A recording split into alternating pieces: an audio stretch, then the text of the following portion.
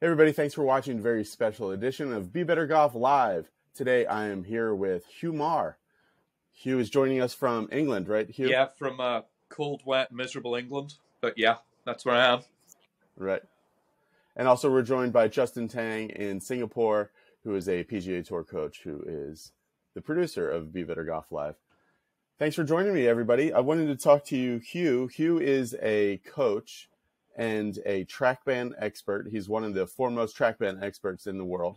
And he's also teaches European Tour players, PGA Tour players, and regular golfers as well. So we're going to talk to him a bunch about different things that can help people be better at golf. The first thing I wanted to ask you, Hugh, to break it down, because this is knowledge that I wish all golfers had when it comes to the things that like a real TrackMan expert knows. I wish that regular golfers knew, as far as like, you see your ball get hit, when you see a regular golfer make a mistake, they and then you say, well, why did that happen? And they tell you about their elbow and their knee and their hip, and then their, like a lesson they had 2 years ago. But like, you'd like to know, like, no, like from the standpoint of a collision, why did that happen? So talk to us a little bit about what you've learned in TrackMan, especially when it comes to like ball flight laws and what's happening at impact that makes the ball do different things. Okay, so I mean, to give you a little bit of a background here about how I've ended up with becoming this TrackMan dude, I guess, that I was always extremely frustrated by the lack of objectivity in golf instruction. And everything seemed to be kind of sort of story or what a player felt, or what they thought they saw on video. And if you look through the sort of history of golf coaching or golf teaching, that's basically where it's always been subjective stuff. And I'm a fairly binary guy. I like the black and white element of it. There's certain things that we know to be true, and then there's certain things that we believe to be true, and certain things that just aren't true.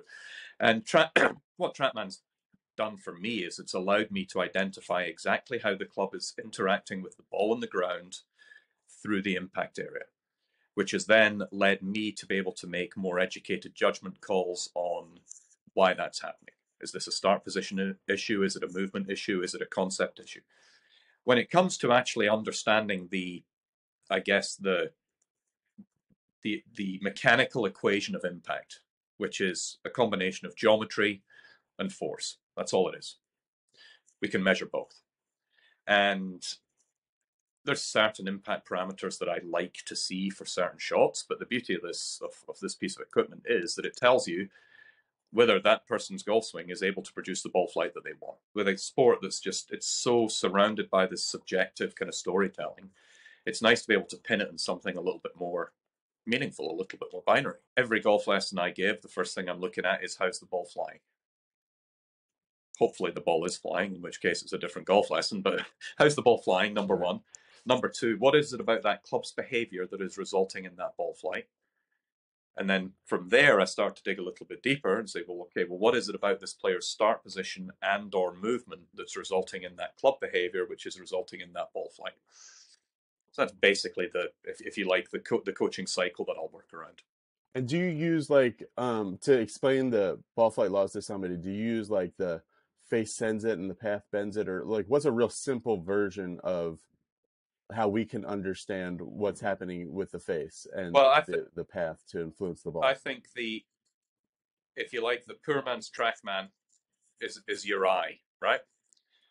Okay. So, assuming middle contact,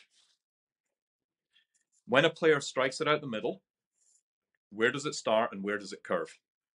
So that will tell you, number one, where the face is aligned at impact, and number two, where the face is aligned relative to the path of the club. And that's objective feedback, because we know that the ball is on a center strike, the ball's going to start where the face was aligned. We know it's going to curve dependent on that face relationship with path. Does that make sense? Yeah. And every golfer has got that tool available to them. They don't need this $25,000 orange box. That piece of information, that analysis tool, is available to everyone. What's something that you wish that every golfer, like, that's trying to get better, that like what do you think is the most important tool in their toolbox to have? Would it be like to analyze their own swing, to be able to tell what the ball's doing? What do you think? To have access to a coach that understands impact appropriately Mm-hmm. and builds their coaching around the desired impact for that player. That's where golf coaches can have an impact. Hugh, I know you don't like training aids that can't fit into your bag.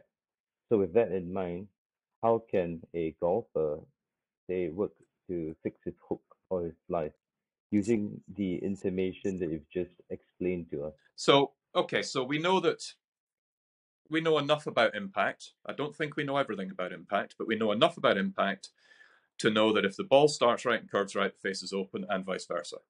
So what's the first thing I'm going to do, if you like, in my coaching hierarchy? What's the first thing I'm going to do? Well, if I'm seeing that ball curve excessively, I'm going to fix the face to pass relationship. What components will I look at first? Is the start position resulting in that curvature? So is the face misaligned at address? Is the face misaligned to the grip at address or the hands at address? That's where I'll start. Is the shaft in the appropriate position? Is he or she able to send the path appropriate to that face? So I'll always start with what I call static principles. Does the start position correspond with the shot they want to hit? Is it contributing to the shot they are hitting? So I'll always start there. Face is open. Generally, I'm going to lean the handle more at address and give them a stronger grip and probably move the ball back. If it's hooking, I'm going to do the opposite. That's a very crude example, but that's always where I'm going to start. Can you talk a little bit about what you like and perhaps dislike about modern coaching? Too form driven, too trend driven. So obviously a flexed or bowed lead wrist is quite trendy just now, just because the best players or the majority of the best players in the world seem to be employing that. The truth is, I don't think any of them were ever coached to do that. They just found that as their best way to put club on ball appropriately. So a sort of cookie cutter, one size fits all approach for me is, I'm nervous of that, number one. Number two, I hate, particularly now, given we've got technology to measure it, I hate coaching that's not directly attached to the player hitting better shots. I dislike players being told that they just need to have hundreds of reps to get it right. Personally, if I cannot change that interaction between club ball and ground in 3 shots, I shouldn't be doing this for a living. So hang on, you're saying that you do not have to get worse to get better. 100%. Now, making a change is relatively simple. The player owning that change is what takes time. So I know that if I do X, Y, and Z to this player in front of me, it's going to give me, the player, the opportunity to produce appropriate impact. Now, they may not choose to use that every time, but at least I've got them started. The process of owning any change is what takes the time. But if, as I said, if I can't shift impact in 3 balls, I've flat out failed. For some reason, I've had a conversation with a bunch of coaches this morning about it, that for some reason, quick tip coaching is seen as being a bad thing. And I don't even refer to it as quick tip. It's like, is this an appropriate piece of advice? So coaching on tour is the ultimate in quick tip coaching, because you've got to get this player hitting better shots now. Now, great coaching for me is quick tips built around a plan. But this, I think so much of this is driven by coaches looking for a reason not to accept responsibility, that, well, you just need to get used to it. It needs reps. It needs reps. Yeah, coaches will say, like, I don't do Band-Aids, we this is real surgery we have to do here. Yep. I don't know. I think there's a lot of ego in that. It's a sexier product. But ultimately, our job is really simple as golf coaches. We need to, number one, make sure every single golfer that comes to us gets better. Not gets better in a year's time. I can promise you improvement in a year's time, because guess what? That year never comes. They need to get better now. Our job is to grow and better the game. Making it harder is not growing and bettering the game. Because if we're making golfers worse, it's not a great advert for what we do, right? And number one. Number two, is that really going to retain people in the game? Let's face it, it's a pretty freaking difficult game to love. It's hard, it takes time, it costs money. It's not particularly inclusive. It's a difficult game to love, and we're making it harder. I think when you look at the data behind people who've taken lessons, worldwide, people who've touched a golf club, 3% of them have taken lessons or take regular lessons. That blows my mind.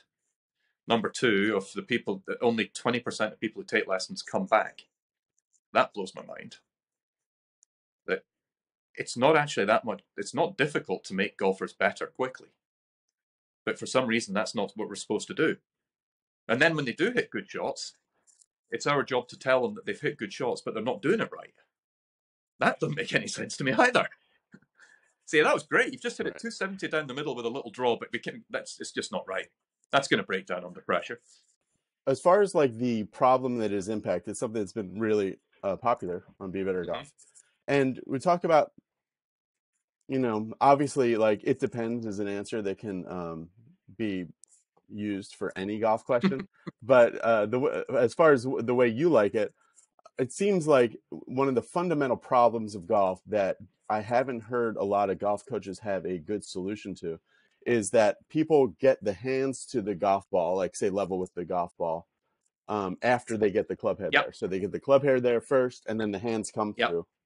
Whereas like some of the tour players, I think all of the tour players that you coach, they're getting the hands to level with the golf ball first, and then they're past the golf ball, and it's through. Why is that such a problem to be able to be leading the golf club through impact? Why does almost everybody want to get the club head out? And then what are some of your favorite or like the first go-to solutions that you use to start getting a flipper into somebody that actually compresses it? And I'm not allowed to answer this by saying it depends, right? Well, that's a given. It obviously depends. So you can say it depends. Just tell us what it depends. Okay, so by and large, we're going to be dealing with club players or relatively novice players, right? But trust me, it exists at the very top of the game as well. Now, the place I will always start, if I'm coaching a beginner, I'll always start by introducing them to the concept of correct impact. So if the player hits the ground after the golf ball, then when the club is hitting the ball, the hands will be in front of it. So the concept element of it, I think, is particularly key, particularly with beginners. So it's very easy, I think, for a non-golfer to assume that their role is to get the ball airborne. And then the way that they choose to do that is to work the shaft back the way through impact. Okay. Our job is, first of all, to explain that the club has to hit the ground. It's going to hit the ground after impact. This is, of course, assuming the ball is sat on the ground. So that they at least understand what correct club ball ground interaction should be. Then I think your job as a coach is to ensure that beginner golfers have got a toolbox that they can use drills-wise to build that feel. Now, when it comes to a more established golfer displaying the same traits, there's still a decent chance that their concepts. I had a kid here yesterday, really nice player. First question I asked him, again, I'm seeing the shaft too vertical from front on. First thing I ask him is, well, so how do you need the club to talk to ball and ground? Do you need it to hit the ground? Yeah, it needs to hit the ground. So where's it going to hit the ground? Just about the same time as the ball. So his concept, when he achieves his concept, he's still going to produce that kind of funky shape, right? So I explained to him, I want it here. I drew a line on the ground where the club needs to hit the ground, and I put the ball behind that. So I've shifted his concept. Now, funnily enough, I was showing this to someone earlier. First shot, he's now got the shaft leaning forwards because I've given him a different task. All I've done is explain, well, your concept, not quite right. Correct concept, this. I drew a line 3 inches in front of the golf ball. I said, right, next swing, I want you to hit that line. Don't worry about the golf ball, hit that line. And first swing, he presents shaft lean. In terms of tools, that's one I'll use. I'll also get players to hit off a tee, get them to break the tee, because obviously that's very difficult to do if the shaft's tilting back. The opposite of the line drill is to stick a towel behind the ball and ask them to hit the golf ball without hitting the towel. But I won't employ any of these mechanisms until I know that their concept is sound. So always starting with concept and intent, then give them tools to help develop whatever. I mean, this applies to any part of the game, right? Hugh, why do you think that? Because I've seen this a lot at the Be Better Golf schools and myself too. Sometimes people understand the concept, and even when there's no golf ball there, and you just ask them to take a divot, air swing that they actually take a divot, you'll see a lot of good things, especially through what would have been impact area. The shaft is leaning forward. You're getting this bacon strip style divot. The face looks pretty darn square, from what you can see. But when you put the ball there, they fall backwards. They toss the head out at it, and it's like there's like an interruption on the way down where the hands stop and then the club head overtakes it. What do you think is the problem of the golf ball being there? That makes it so difficult for this kind of reaction to flip at it? I think it's more a sort of psychological element, or certainly a psychological element to it, in that human beings are very risk averse. Because taking risks when we were in our formative stages of evolution meant that we ended up getting eaten by the tiger, right? So we're generally fairly risk averse, and that means that as soon as you actually have to produce a task that results in an outcome that you might be measured by, you're probably going to bias towards your old movement pattern. And that's where what I call constraint-led coaching, where I actually put them in a position with various drills or games where they can only move well if they're going to execute it correctly, will help them build in the correct movement pattern over time. Okay. That's the process of them owning that is what takes time. Can you get a player hitting down on the ball and hitting it in front of the ball? Yeah, I'd be disappointed if you couldn't do that pretty quickly. So where they're judged not so much by like, oh, you hit a solid shot that drew, but they're more judged by like, hey, did you hit this line, or did you whack the towel, or did you hit the pool noodle, whatever it is. Okay. Let me ask you in a similar vein, so some of these problems are just like, I'm sure like as coaches, like you guys see all the time, it's like you're dealing with a lot of the same problems again and again. So I think these are really interesting to hear. So if a player has the hands here and they're just always coming out before they go down, even like, you see this with some of the best players in the world have had a little loop that goes that way. And almost everybody every coach is trying to get the loop more like this, that's from steep to shallow rather than out and over. Is that a bad thing to have the come out? And then how do you start building somebody where the plane that they're using is more contained and it doesn't get out over the line? What's the outcome you're looking for? Straight, solid shots, right? Yes. So yes. In my mind, I measure the quality of the technique by the quality of the outcome. Okay, so I define good by technique by consistent, appropriate ball flight with a predictable miss. That's how I define functional technique. So Jim Furyk, very functional technique. Matt Kuchar, very functional technique. Two fundamentally different ways of doing it. And if you asked Furyk to employ some Kuchar and vice versa, both would get way worse. So measuring the quality of a technique on what you see, for me, is already a dangerous path to take. Because we know there's guys that have thrown the hands out, steepened it, who've played at a very, very high level. And I'm pretty sure you look at the top 100 players in history, there'll be a fair few of them in there. Then you'll have the guys that shallow it and produce what's, I guess you could call it, the modern golf swing. And you'll have probably the same amount of guys in that top 100 who do that.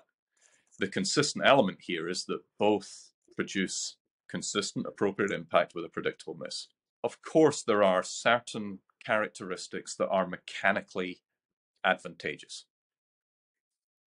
So relatively centered pivot, you'd say that was mechanically advantageous. But the challenge with the human race is that we're very good at working our way around problems. So if you have one characteristic in there, certainly good players will tend to counteract that with another one. And then that becomes, well, that's unorthodox because that looks a little bit too extreme, or that's not what every good player does. The reality is I've never really cared about form if I know that the player is producing the impact data I want on a consistent basis and they know how far it's going, how much shape it's going, and how high it's going. That to me is great technique. Jim Furyk is one of the great golf swings in history. Yeah. Well, let me ask you, like, if I go to Florida and I go to the World Golf Hall of Fame and I start, like, bring a clipboard with me, I'm going to see strong, neutral, weak grips. I'm going to see closed, open, and square setups. I'm going to see all these different things. So this gets into a scary area for somebody trying to get better at golf, because there's like, oh, well, here's all these guys that do all these different things. I'm still bad. I do what he does, and I do what he does, and I do what he does. I don't do what he does. So you're like, okay, well, what's the point of even like trying to do anything other than shutting the world out and beating balls forever? So let me ask you, what even is fundamental to golf? Like, they talk about the golf fundamentals. Well, there's guys that do almost everything differently. So what do you think is like fundamental to not only to golf, but like to getting better at golf? Consistent, appropriate impact conditions. That's fundamental. You could say that Okay. having the lead hand above the trail hand is fundamental, but at some point we're going to have a top 10 player in the world that grips it left hand low. At some point. Yeah. We think that lead hand at the top is mechanically advantageous. But we only think that because no one's come along like this. Let me pose a question to you on that front. If Harry Vardon had gripped it baseball style or left hand low, do you think we'd be coaching the Vardon grip? Nope. I don't think we would. Because he is an authority figure, and we derive some kind of acceptance from that. 100% We agree. accept what an authority figure says. Okay.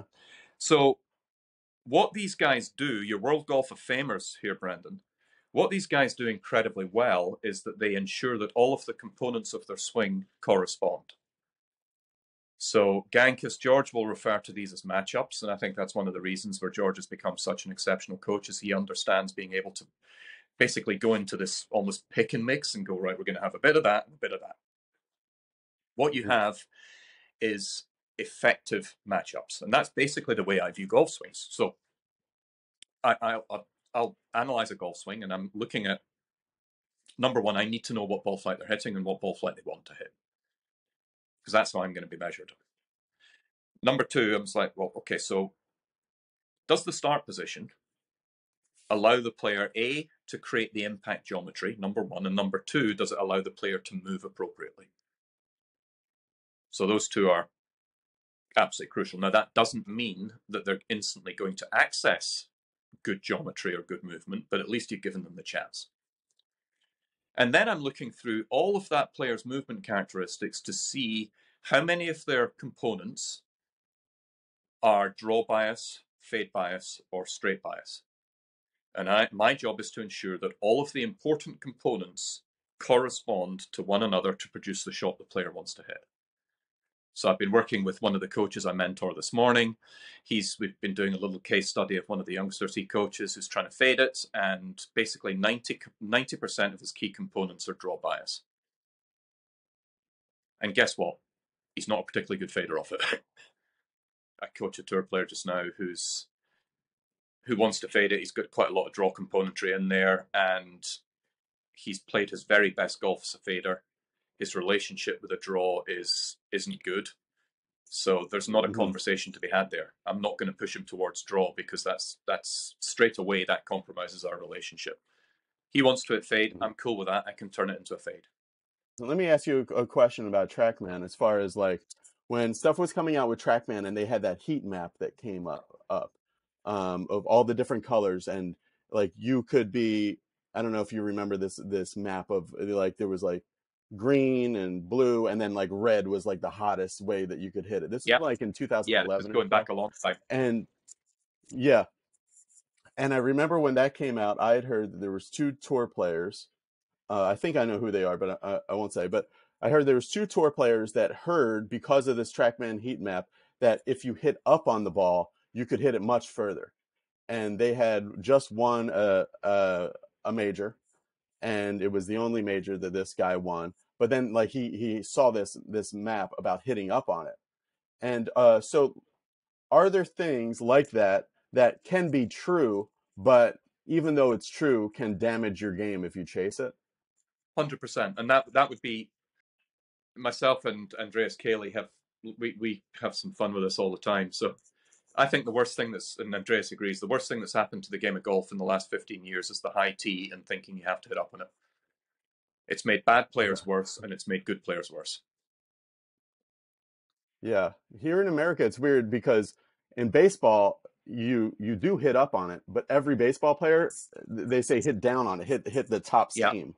And so it's a weird feel and real thing where all the baseball science people will say, yeah, hit up on it, but all the baseball players will say hit down on it. And it might be a similar thing in golf. What starts happening biomechanically when you want to hit up on it that will then start making it spray? Because that kind of seems what happens. Well, basically, you start to create, you've got your straightest face club, right? Swinging at the highest speed. And you're starting to create conflict in the impact, and that you've got your swing direction going one way, you've got your attack angle going the other way, and then you've got a club path that's a product of the two.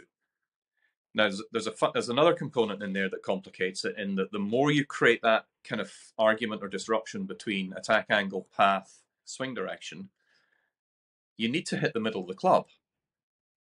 And my experience of watching particularly good players try and hit up on it is that the more they hit up, so hitting up matches with a left swing direction, because we're hitting it after the bottom of the arc, right? Now, the problem with that is that then the swing direction is going left, so the strike is probably going to bias more towards toe. So now he's hitting up, and the player starts to shift the swing direction, which makes his or her ability to hit the middle harder. So while the scientific theory is absolutely true, you can't just apply it in a binary sense to golfers, because there's other components at play. Particularly a high-speed player, but generally anyone over 100 miles an hour, I want them with basically as close to zero angle of attack and zero swing direction as they can. I want them to hit the middle. That's more important to me than generating speed or upward hit. You don't need to hit up on it for launch. 10.5-degree driver, if you hit it in the middle of the face with a zero attack angle, is going to launch at 10.5 degrees. That's already within the parameters of good, right? Yeah. So you talked a couple times about appropriate impact. So just taking a step back, maybe if you can grab a club behind you or something, just talk to us about what is appropriate impact and what would be like a good or bad impact. Okay, so appropriate impact. I've got a club here. So appropriate impact, we're going to start with appropriate impact being hit in the middle of the club. But actually, we've got leeway there. We've got probably plus or minus 5 millimeters either side of the true sweet spot. And as long as the player is hitting the same spot in the face, that's going to help them produce a consistent outcome. From there, appropriate impact is entirely up for grabs depending on what that player wants to do ball flight wise. If the player has no bias or no preference, I want them to have a zero swing direction draw. So hitting down at 4.5 degrees, say 7 iron, swinging it at 92, 93 miles an hour, zero swing direction, face between the path and the target line. I'd expect them to hit it 170 meters or 165 meters at about 100 feet with 6 feet of curvature. With a zero direction draw, like you're talking about, at point of impact, like where the club touches the ball for the first time, should the face be square or should it be slightly No, up? it should be between the path and the target line. If it's square to the target line, it will start on line and curve left. If it's square to the path, it will be a direct push. If it's open to the path, it will be a push cut. If it's somewhere between path and target line, it will be a functioning draw. So it needs to be a little open to the target for that. Open to the target, close to the path. Okay. See, I think that's a concept I had wrong. Okay. That's a pretty key concept. Yeah, I keep watching my ball go for the target, and everybody's like, "Oh, good shot," and I'm like, "No, it's not." And then you just see it drift, and go too far, and then drift to the left. Yeah. So we know the face is too close to the path in that instant.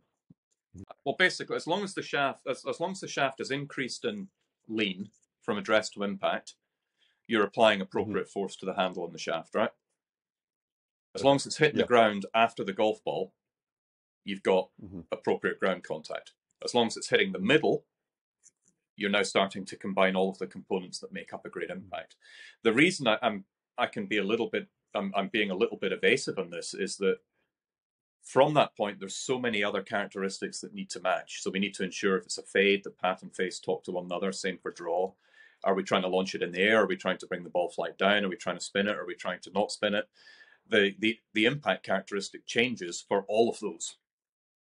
All we know is that the ball can only do what the club tells it to. We talked a lot about how it's difficult to say like what things, as far as like what static things or even movement things are totally fundamental, but it seems like they're starting to emerge in your teaching some fundamental skills to have. Like you got to have the skill to hit the center of the face, the skill to deliver the shaft the right way.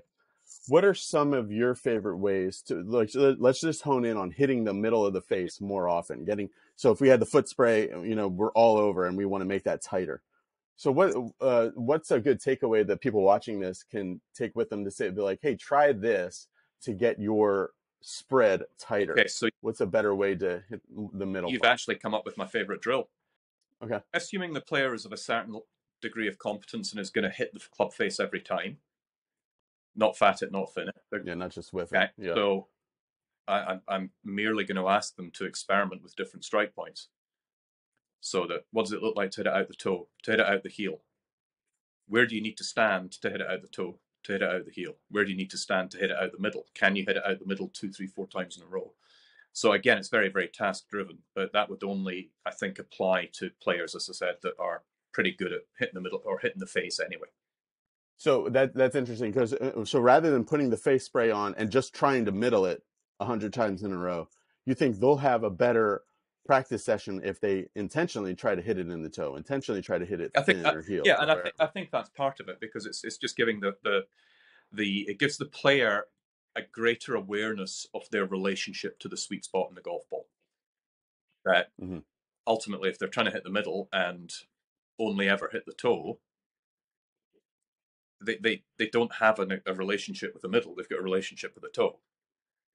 So teaching them two ends of the spectrum and then finding that middle ground, I think, is a very good way to train center strike.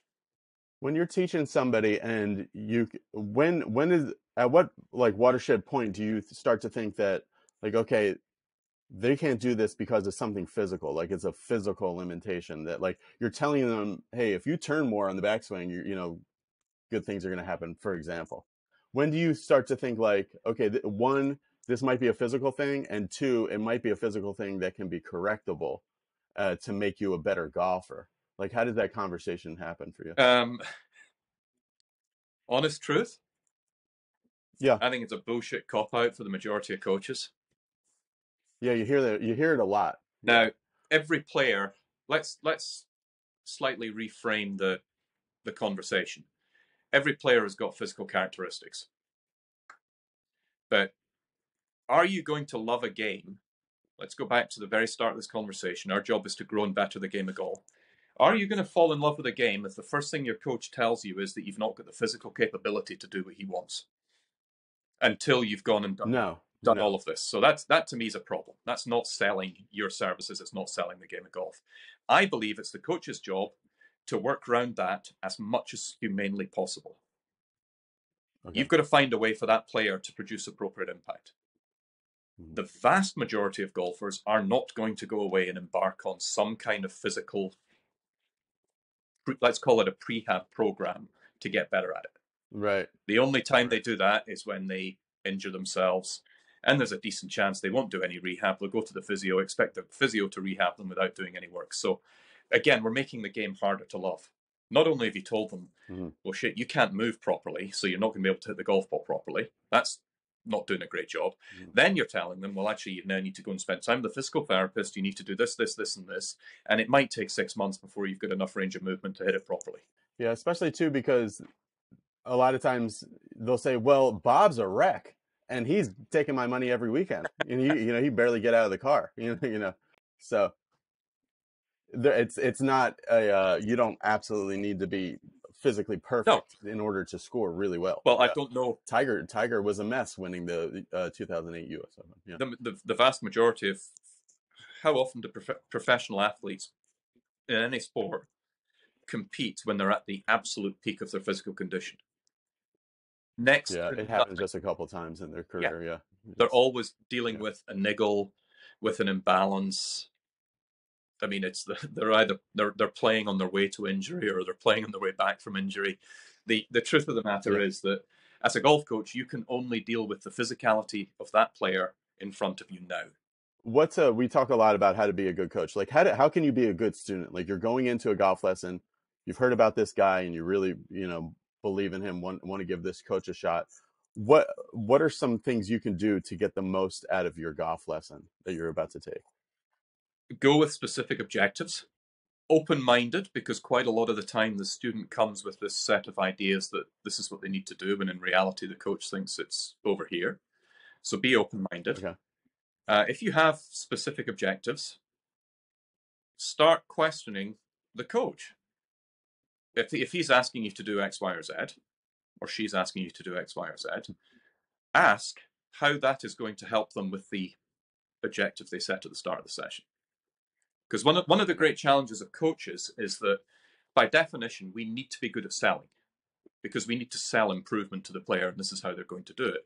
The problem with that is that we become increasingly good at selling flawed concepts, and the pupil, the player, doesn't have any clue whether it's good information or bad information. And I found the best way around that is for the player to get better, saying, well, okay, so I know I need to hit down on it more. How is that going to help me? Straight away, you get a sense of whether that coach is any good, because they'll be able to either come up with a really compelling answer, or they'll stutter and stammer their way through it and not come up with anything. Right. But asking why I think, so important, I think, Brendan. Yeah.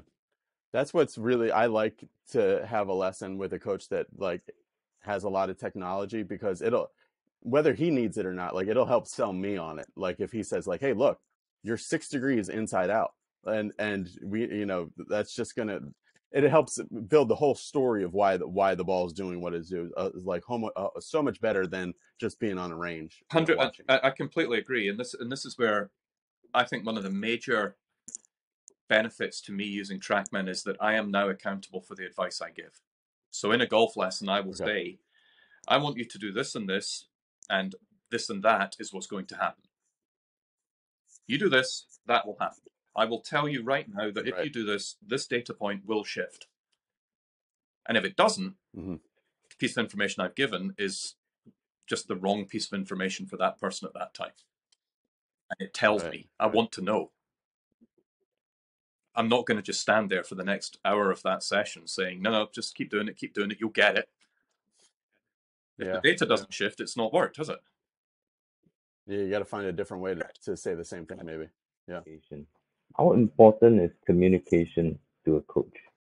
Okay, I'm going to put that question back on you. You have 2 coaches, both of which you can access tomorrow for 3 hours. And you're a player. You're not a coach, you're a player. One of the coaches has got a zillion qualifications. The other coach has got a fraction of those qualifications. One coach is an exceptional communicator. He understands how to adapt to each and every player. The other person is unable to communicate with another human being. Who are you going to go and take a lesson from? The guy who can communicate. Next question. Of those 2, which one do you think will be the most effective coach over the course of his life? The communicator. It's the only thing. So why is it that coaches don't make understanding the skill of communication the number one priority? Because it's not sexy. Of the business. Can't sell that on Instagram. That's not a visual product. That's one thing that I've noticed doing Be Better Golf, where I go around the world interviewing different famous golf coaches. And that's the thing that I've noticed about the really top, most famous coaches. These guys are like radio hosts. They talk really well. Like if I go to Mike Malaska and talk to him, it's like his voice like sticks on your bones. If you talk to Jim McLean, like when he talks to you, like it's like you're listening to like a really good radio show. Same thing with Butch and like a lot and Butch's sons. Like these guys, like they use their voice really well. Whereas like if you go to maybe like a $75 lesson on a range or whatever, you know, lots of mumblings and and they don't really seem quite sure of what they're saying. Whereas like they might be saying the same thing. They might both be saying, "Hey, get your elbow closer to your side." But you know, when Mike Adams or some of these guys say it, like it just sticks on you, and not just because like it's authority. Like there's something about the voice itself that is very, very well developed in these top guys. George is a great example. George is a phenomenal example, but I'd also say that there's another component to this. Okay. That you are in a different state of mind speaking to these coaches as you would be speaking to. Definitely. And that affects how you receive their words, their advice. That affects how you interpret it. And it also affects your perception of that experience. Yep. There's tons of people that can give the same advice as George. But George has got the credibility of doing it at a high level. The credibility that comes with you can have a great conversation with George, but he will be able to justify 100% why what he's asking you to do is effective. And because he knows that he's worked at a high level, he knows that he knows what he's talking about, he comes across as much more credible and much more convincing. Final question that I have for you is I'm a big user and believer in the hack motion thing. And I know that a lot of the hack motion data has come from you and come from your players and in the pro version. So I just wanted to get your opinion on like, as somebody trying, so with the hack motion, I'm almost always putting it on the left hand and looking at flexion extension. That's, I think, what about probably 90 or more percent of people who are just like self-users of it do. What are some of the best ways that you've seen that people use hack motion by themselves to get a better impact through the ball? First of all, I would probably discourage a lot of people from using it without some kind of guidance from a coach. Okay. Because the wrists don't just work in one dimension. So if you're dealing with flexion extension, you can't flex or extend without other components changing. So this is not a one-dimensional move. Right. Okay. So if I go more into extension, that suddenly opens up the ability to create more radial. If I go into flexion, that's going to create more ulna. And then we've also got the components of the supination, pronation. So it's a lot more complex than just, well, I need to flex my wrist more. But the thing I love about hack is, number one, it gives you a semi-objective baseline. The reason I say semi-objective is that the positioning of the sensor on your wrist will always change a little bit. Your 10 degrees extended to 10 degrees flexed is never ever going to be measured exactly the same because the wrist, the sensor. Yeah, I've noticed with it, it's more important to pay attention to the shape of the entire line rather than like what numbers on the line. Yeah, I completely agree. Where the line's happening and is the shape reasonably consistent? And when are the peaks and troughs happening relative from address to impact? I love using the feedback mechanism, the audio feedback mechanism, because if I put that on a player, I can literally say nothing other than keep that noise on and they will move differently. I don't need to give them any advice. All right, Hugh, where can we find out more about you? And you mentioned your Instagram. What is your handle on Instagram? I am Hugh Marr Coaching on Insta, and if you go to www.hughmarr.com, you'll find my website, which has got all of the coaching offerings, whether it be coach education, physical golf coaching, business coaching, all the good things that I do to hopefully help this game become a little bit better and grow a little bit. And where in England is your headquarters? Just outside of London, so on the southwest side of London. Okay, great. That's perfect. Awesome. All right, thanks a lot for letting us have you on. I hope to see you in person sometime. Yeah, that'd be cool. And work together, because I think if ever you're in the UK, you've got a place to call home, and we can sit down and fix the golfing world yet again. Yeah. Final thoughts for somebody looking to get better. What should be their kind of attack plan? Have a plan. Attack plan number one, if it's an established golfer of any kind, regardless of handicap, keep some data, keep some on-course data, have stats, have something tangible you can take to a coach. Find a Mm-hmm. coach who has got, this is the single biggest thing, find a golf coach who has got a history of improving golfers of your demographic. Yeah. And Yeah. because they've got results under their belt. The ones that are good talkers, they need to be able to back that up with effective coaching. Mm-hmm. And there are. Oh, this is a question. I do have one more Yep. question because I have it written down. I didn't ask you. Throughout history, Yep. who do you think has the best? What coach do you think has the best track record of the most amount of people who came to this person got better, and also the percentage of improvement was really high? Like, who are some of your favorite coaches for just that kind of stat of like, wow, people really do get better when they see this person? I'm not sure there's one answer to that. I think that there's guys Sure. like, I took a lesson from George before Christmas, and I hit it better straight away. I played the next day and played great.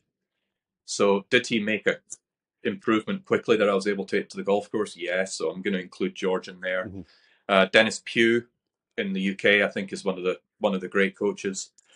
Jim Flick was just unbelievable at it. Generally, I think the guys that over time, John Jacobs was exceptional at it, and John also kind of had a series of disciples who also became very good coaches. But there are a surprising amount of really good coaches out there who you've never heard of. Leslie King in the basement in Knightsbridge. Yeah. Exactly. You know your stuff, Justin. You've spent way too long reading about the history of golf. Yeah, really. But there's a ton of them out there, which is great for the game. But there's also a ton of guys out there who aren't particularly good. And unfortunately, in this day and age, social media following is generally a measure of whether you're good or not, and it's just not the case. Yeah, indeed. Yeah. All right. Thanks for watching, everybody. Everybody follow Hugh so on Instagram at Hugh Marr Coaching. Follow Justin on Instagram at Elite Golf Swing. Elite Golf Swing with or S. Justin. Elite Golf Swing. Elite Golf Swing on Instagram. And subscribe to this channel here on YouTube. Thanks for watching, everybody. Bye. Cheers, guys. Bye.